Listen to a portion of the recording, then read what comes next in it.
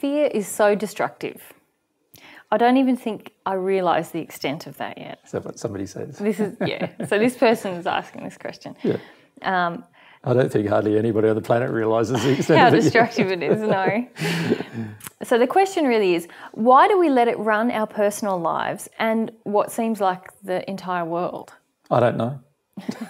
That was a quick question. Well, I do know, but yeah, it makes no logical sense to let it run our lives or run the entire world. It makes no logical sense at all.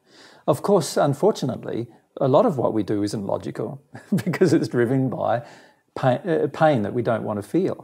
So the reason why we allow it to run the world and the reason why we allow it to run our lives is because we're unwilling to feel pain. We're unwilling to accept truth. So as we talked about in one of the questions in this session, truth is the antidote to fear. Truth is what causes all fear to disappear. So the reality is if we're letting the world run by fear and our own personal lives run by fear, it's because we have a very strong aversion to truth. And we need to look at that. We need to start examining that personally and as a society. What we're doing frequently is that we are accepting lies. We allow the perpetration of lies even though we don't believe them. And we like to create lies when it helps us avoid our own personal emotional pain. Yeah. And we've got to stop doing all of these things if we're ever going to have a fearless and a loving society. But it's all about truth. It's all about the acceptance of truth. And this is where I find people the most resistive.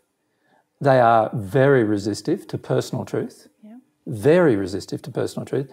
And many people in the world are also violently resistive to external truth.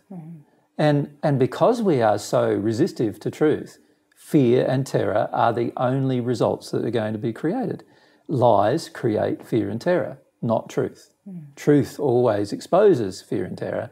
Truth always helps us be less afraid.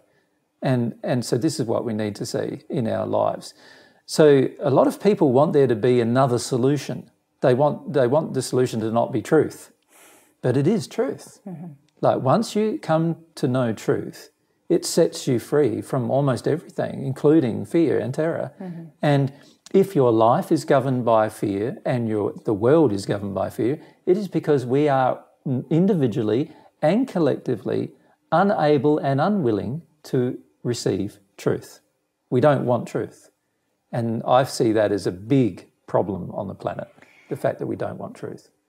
You just said we're unable to receive truth. Yeah, and unable because of our emotions. We go, inside of us, we're going, I don't want that truth, I don't want that truth.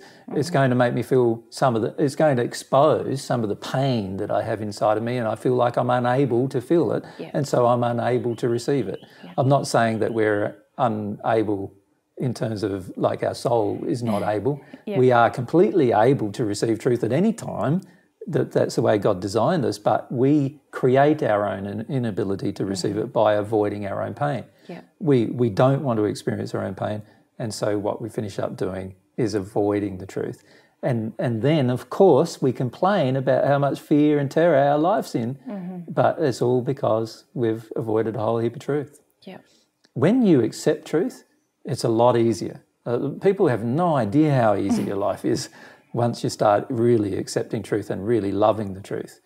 And all of these fear-based responses are all the result of us avoiding truth. And so, I feel, again, the biggest issue about fear is your refusal to accept truth, whether that be universal truth or personal truth. And for the majority of us, we're a bit more open to universal truth than we are to personal truth. Although I've seen many people react violently to the point where they're willing to go to war for either, to hold on to a universal error or to hold on to a personal error. And they're willing to go to war, and many, many people have died historically as a result of people wanting to hold on to those two things. And it's so sad that this is the case. So that desire to hold on to those errors is really, it's a fear of receiving truth about those same things. It's not only a fear of receiving the truth, It's a direct desire to avoid receiving truth. So it's not. Now, of course, that's driven by fear, but it's also driven by things like anger and other emotions. So it's not quite as simple as just being related to fear, perhaps. But but our avoidance of truth is the creator of all of the pain. And unfortunately, we think that when we receive truth, we're actually feeling more pain. No, the pain that we're already in is being exposed to us. And that's how we need to see things if we're ever going to change anything on this planet. So that it mirrors some parts of the spirit world. Like there's parts of the spirit world where only truth exists. Nobody lies. Nobody tells an untruth. Nobody fabricates anything. Nobody is in a facade. Like in the first sphere of the celestial kingdom, that's what it's like. So there's places in the spirit world where there's, of course, no fear, because there is no way for fear to exist, because nobody believes any lies. Everyone wants to accept the truth. Everyone loves the truth. Everyone upholds it. Everyone honours it. Everyone values it. Everyone sees how great it is. Everyone understands it sets you free. Everyone understands it helps you experience yourself and your will and your partner and God. And so none of them in those locations want to avoid it. And when we want to avoid it, all we're doing is perpetrating more fear and more terror on the planet and in our personal lives. That's all we're doing when we're avoiding it. So this is where I feel sometimes quite sad when I feel audiences or groups of people that we're speaking to avoiding the truth of their personal life or avoiding a universal truth. Because I see, well, you say you want to be a leader of, reducing the fear on the planet. You say you want to be a leader of love on the planet, but what you're demonstrating to me is the only way fear can disappear is by you accepting some truth, and you don't want to accept it. Yeah. So it's very sad when I see groups of people doing that, because it's proof that they do not understand the reason why fear and terror exists. And if you don't understand the reason why it exists, you're never going to get rid of it. We need to. The only way to get rid of it is to delete what we created, to destroy what we created. God didn't create it, so God can't destroy it. We created it historically and personally. We create this terror and fear inside of ourselves, and we create it by accepting and imbibing and keeping false beliefs that we don't want to let go of. And these false beliefs are all emotional. They all come from our emotional parts of our soul, and what we've decided to do is avoid the experience of them and leave them in there.